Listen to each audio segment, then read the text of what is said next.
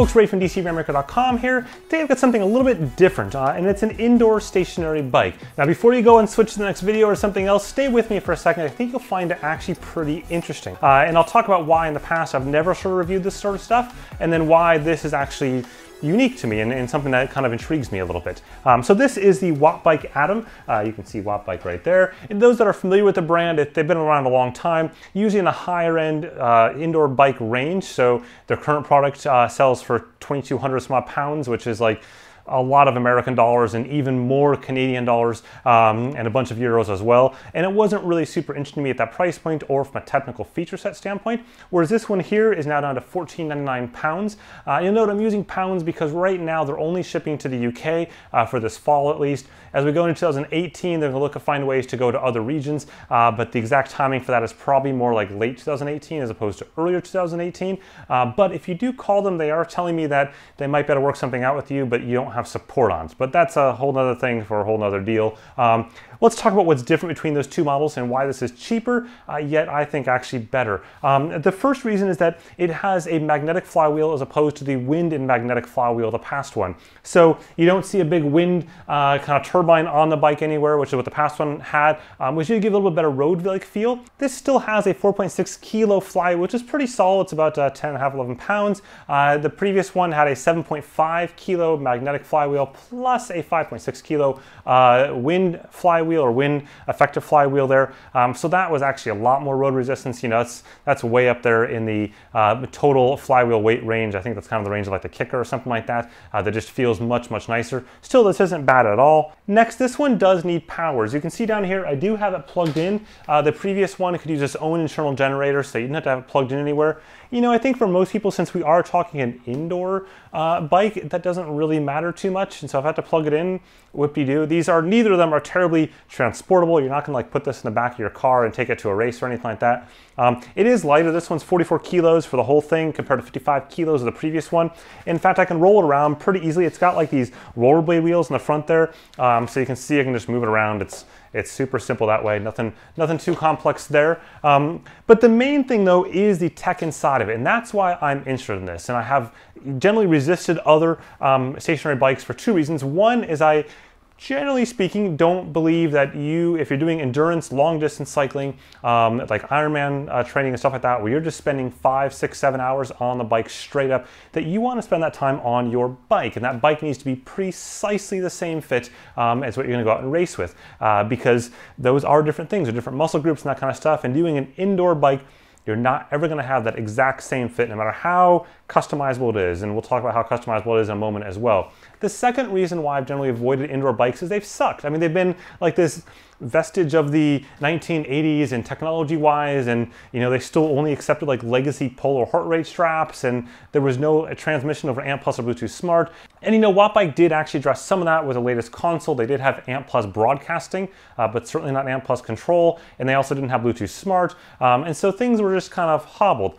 This here though, this is effectively just like a Kicker. It has ANT+ power broadcasting, ANT+ speed and cadence broadcasting. It has ANT+ FEC for control, so I can actually set wattages on this and I can set inclines on it up to 25%. It does Bluetooth Smart broadcasting of all that same jazz. Plus, it also supports the Bluetooth Smart Trainer control standard, which is out now, and Zwift and TrainerRoad are also supporting that too. And they also support this device, which makes it so that it's modern.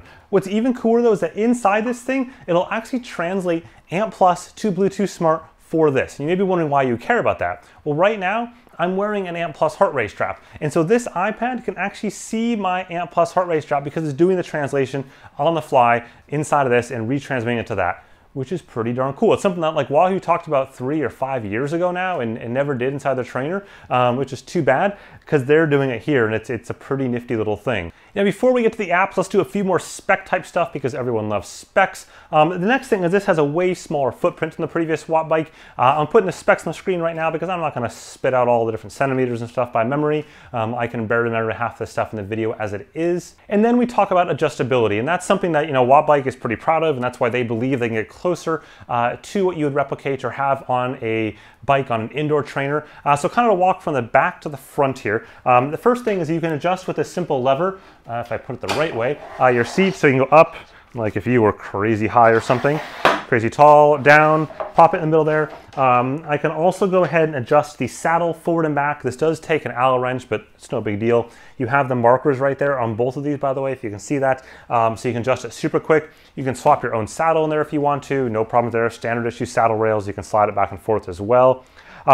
Nothing you can change here, except you can put your own pedals on, as I've done there. I've actually got my PowerTap P1 pedals because I want to see how accurate this is. They claim, by the way, 2.5% accuracy, which is the same as the existing Wattbike and pretty much the same as every other power meter and trainer on the market. 2 water bottle holders. They're water bottle holders, but you could swap your own. There's nothing unique there. Next, okay, so air bars are not required. They do come in the package. One thing, you can pull these off right there and you can pop your own pads in there or whatever you want to do. While I've got these off, you can go ahead and adjust both of these pad locations in further, out further. There's no problem there. You can also remove the aero bars entirely. It's just a simple Allen wrench, 1, 2, done. It takes like 7 seconds, which is pretty cool. Then you've got the road bike handlebars there. You can even swap your own road bike handlebars in there if you want, so you can actually completely take this out and be done. You can slide this entire thing back and forward using this little red doohickey right here and an Allen wrench to loosen it. So, got the Allen wrench. To show you that real quick, to show you what I mean by that, so I'm gonna go ahead and just loosen this for a second. Okay, so now that we got loosened, to show you how this will work, I can actually slide this whole thing like this, slide it back, forward, anywhere I want, and then simply lock into place. I can also, as you can see there, I can adjust going up and down a little bit as well. I'm not gonna keep on loosening it too much because I don't really wanna have to redo it later on, but still pretty darn cool, pretty relatively straightforward and easy. Moving that out of the way. Up next, we got the aero bars and the tablet holder. So you can put your own tablet in there. I've just got an iPad. All you do is just simply pop these 2 little thingies right there, and then you can take this out and you're good to go. You can see you can adjust it and pull it out entirely if you want to, but this allows you to put a phone in there, or really any tablet you want. The only criticism I would have in this particular region of the bike is that it's not super secure. Like, I'm not going to whack it hard, but you can see how just doing that, it bumps it halfway. If I were to whack it much harder, I could see it flying off, and that would be a very sad panda moment, because that's like probably a third of the cost of the bike right there, or what it would cost for the bike. Keeping in mind, again, you supply your own tablet. That is not included here at all. Okay, last but not least, before we talk apps, and I'm going to kind of walk you through some of the apps real quick here, let me talk about Fit. So as I mentioned earlier, I've kind of shied away from these sort of things because I really believe that you should be on your bike if you're doing endurance sports training. You know, if you're talking a gym setting and stuff like that, this is awesome. If you're talking about something where you're not necessarily training for, you know, long endurance stuff like triathlons, Ironmans in particular, we're doing 5, 6, 7 hours on a bike, then it probably doesn't matter as much. But as anyone who knows, who's done an Ironman, when you switch from one bike to another bike in training and season, you're going to notice those differences in your muscles, even if it's just a few millimeters. One example of that you can't change on this bike is the Q factor. So in this case, the Q factor for this right here is 160 millimeters, which is about 10 millimeters more than you would find on a typical road bike or a tri bike. It's still less than you find on a mountain bike, which is about 175-ish, 170. And it's also less than you found on the previous Watt bike, which was about 170 as well. So it is nice to see them shrinking that up. That is still 10 millimeters. It's a fair chunk. It's a centimeter. By the same token, as I talked about this in the limits power meter thing, you know, a year or two ago, there are some studies that talk about Q factor and changes, but the reality is for people that go between road bikes and mountain bikes, the Q factor differs by almost twice the amount of this. So, whatever, really. Basically, whatever. Let's talk apps. I'm gonna toss my shoes on real quick here. Okay, I'll actually let you hear it. Keep in mind 2 things.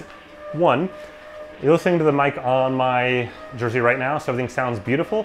I'm going to switch to the camera mic and then I'm going to shut up about 2 seconds after that so you can hear my voice, you can hear the echo. And you can hear this thing cruise along.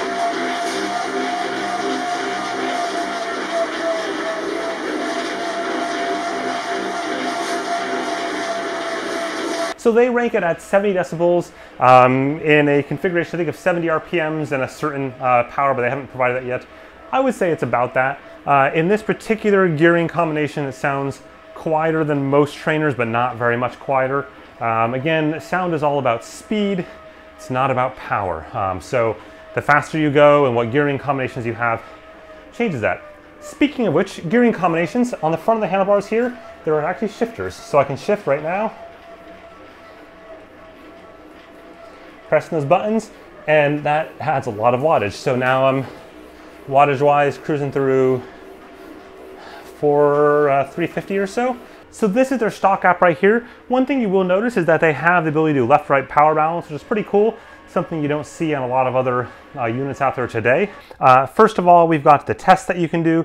So you can do a 20-minute FTP test, a 3-minute test, the NHL 45 Wingate Combine test, and then I can go into the settings here and I can tweak things like my profile, weight, age, gender, all that kind of stuff. Saved heart rate belts, and the watt bikes that are saved to this if you have multiple watt bikes in case you have that much cash.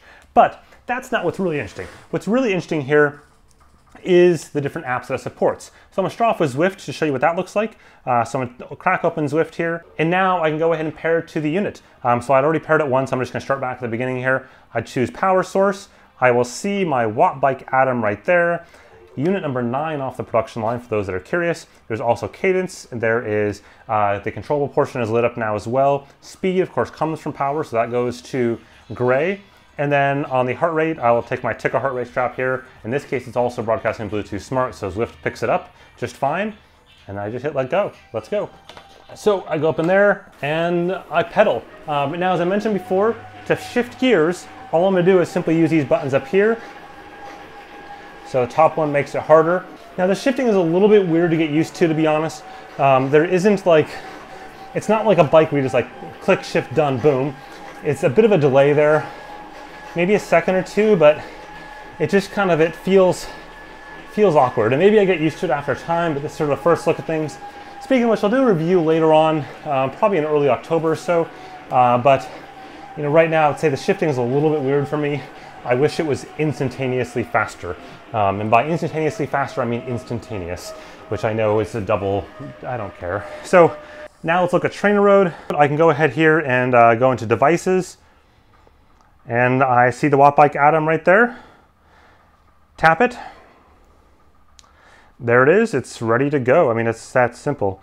Now at this point, I could go ahead and start the workout, but I know already that there is a bit of a bug and it's not quite controlling it yet, which is understandable. This is final hardware. This was just delivered a couple hours ago. It is totally final hardware though, but the software isn't quite yet final. And also on TrainerRoad side, this is an alpha copy that works with the new BLE controlled trainers, the standard there, and that hasn't quite happened yet. Speaking of which, I may have just realized that I cut off my head in this whole thing, so if so, I'm sorry. Still, there you go. That's just an initial look at the new WATTBIKE Atom. Check out my full post down in the description right there. For more on that, there's a first look post right now there, and then you'll see an in-depth review, again, probably like early October-ish or so, once these things get out there, and there's a couple of the app things that are all settled out as well. But so far, it's pretty cool. Like I'd say this is definitely something that certainly would appeal to a large portion of the population, especially if you didn't already have 15 or 20 trainers sitting around the room. But anyways, go ahead and whack that like button down below as well as the subscribe button. I really appreciate it. Have a good one.